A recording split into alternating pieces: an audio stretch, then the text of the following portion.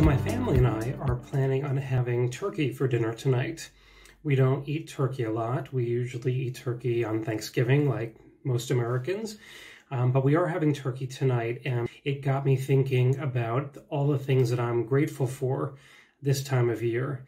And that feels a little bit weird to say during a global pandemic to be thinking about the things that I'm grateful for, but there really are quite a few things that I've been thinking about lately that make me feel thankful, that make me feel grateful.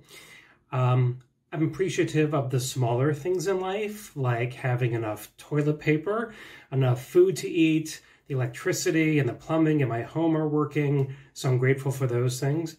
I'm grateful for bigger things also. I'm grateful for my health. I'm grateful for my family, for my friends, even though I don't see them as often as I would like right now. And I'm also grateful for the community that I live in.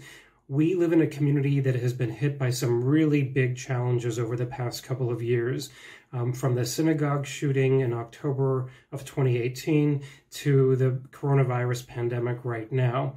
And people can respond to these kinds of crises in lots of different ways. And what's happened here in Pittsburgh is that our community, by and large, has responded with generosity, with patience, and with caring. We have many foundations, private donors, the United Way, the Jewish Federation that have stepped up to the plate to support the community during its time of need, especially right now. It's not easy to be gracious and to focus on other people when you yourself are feeling worried or scared or struggling with a crisis. And yet many people in our community have responded to this pandemic by wanting to take care of other people and focus on their needs. I'm really grateful that so many people out there want to help right now. And unfortunately, there are limited opportunities for doing that because we don't want, of course, to expose people to the possibility of catching the coronavirus by helping in the community.